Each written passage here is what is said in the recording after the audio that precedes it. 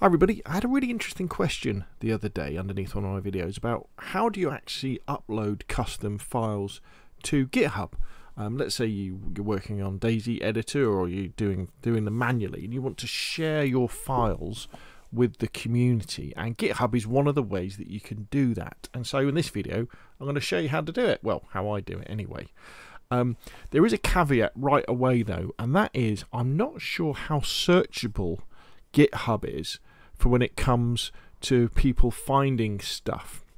What I mean by that is I don't know how well the Google search engine and Bing, the Microsoft search engine, not sure how well they parse GitHub repositories, so that if someone was to search, for example, DayZ churnerous drink cans, whether they get many results. So I think it's very important as well is if you can, you should have a GitHub repository, but you should also make videos about them on YouTube, even if you're not putting any voiceover, just some screen captures, a screen capture video of what the mod is or what it does. You could even put no commentary, and then below that have a nice title that explains what the mod does, and in the description basically repeat yourself but with a little bit more detail about what the mod does, and right at the top of the description put a link to that GitHub, because I think Google and YouTube find this a lot easier than they find GitHub repositories. Anyway, so what you got to do, well, the first thing is to head over to GitHub. I'll put a link in the description below, and then you want to create an account, and then the other important thing I think is to, if I go to the right place, have all your files that you want to upload, kind of put them in the right place, but you also really want to have a readme file.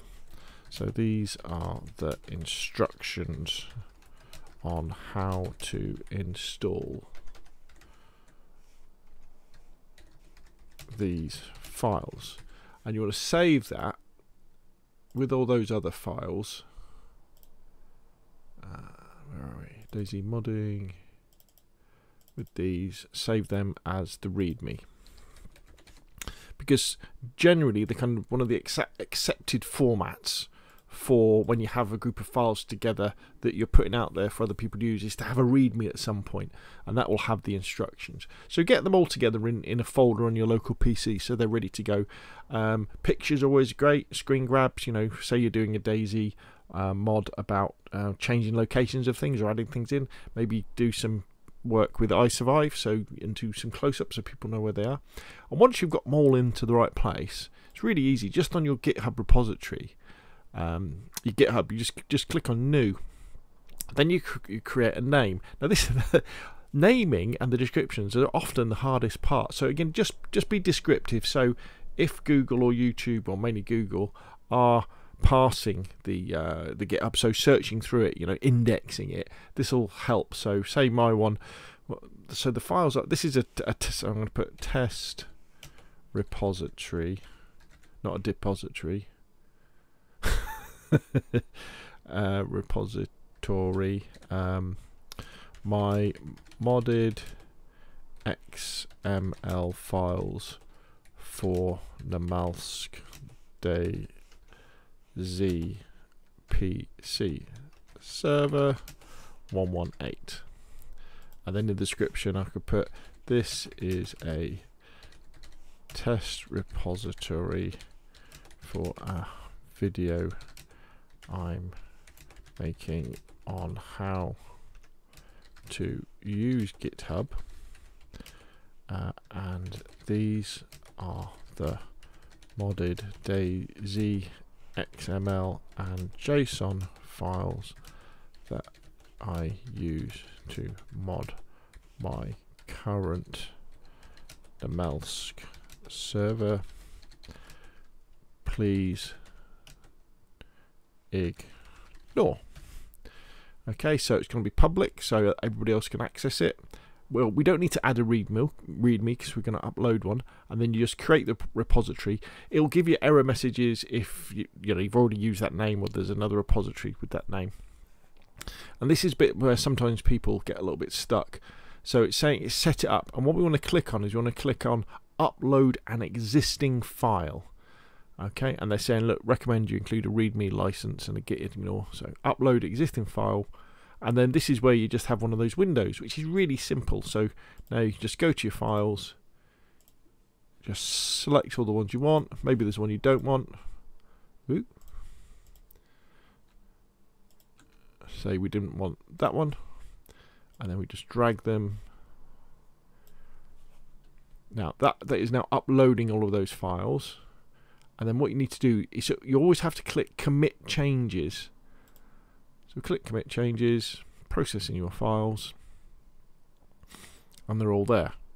So they're all ready to share with people. So you've got this up here, that's the address for the new GitHub repository, and to download those files, you know, all zipped up together, just tell your people to click on the code button, click on download zip. If you want to add more files, you just click on add file via upload, and then that takes you back here. Let's cancel that. And if, say, you want to update these files, if you just upload a file with exactly the same name, that will just put that on over the top. You can, however, go in, and if you click on the edit button on the right, that little pen, you can edit the files online if you want. And then again, you would hit commit changes. So if we do more, then we would hit commit changes, and that is now updated that.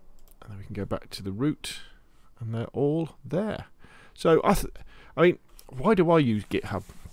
I use it because other people do. I never used to know about it, and I needed somewhere to store files so that I could share them. And I used to do it on my Google Drive, but that wasn't very good because people would come in and they would try to change things. And I thought it's probably not best to use Google Drive in that sort of commercial application where there may well be thousands of downloads. I think really GitHub, its speciality is where you have lots of people working on a project, and you can have forks of a project, so you have different versions and there's versioning. I don't do any of that, and people can give you feedback as well. I do get messages every now and again from GitHub saying someone said something. Normally these files don't work. But there we go. I think it's quite powerful because, again, it's easy for people to, you give them the link, they can download the zip of the thing, they can unzip them on their local, or unpack them on their local drive, and then use them. One last thing actually is in the about, you can actually add, if you go into settings, a website as well. And I guess topics, that's a bit like keywords, isn't it, to do. So there we go, my friends. That is how you use GitHub to upload your custom DayZ or any other sort of files that you want to share, and so that you can share them with the internet.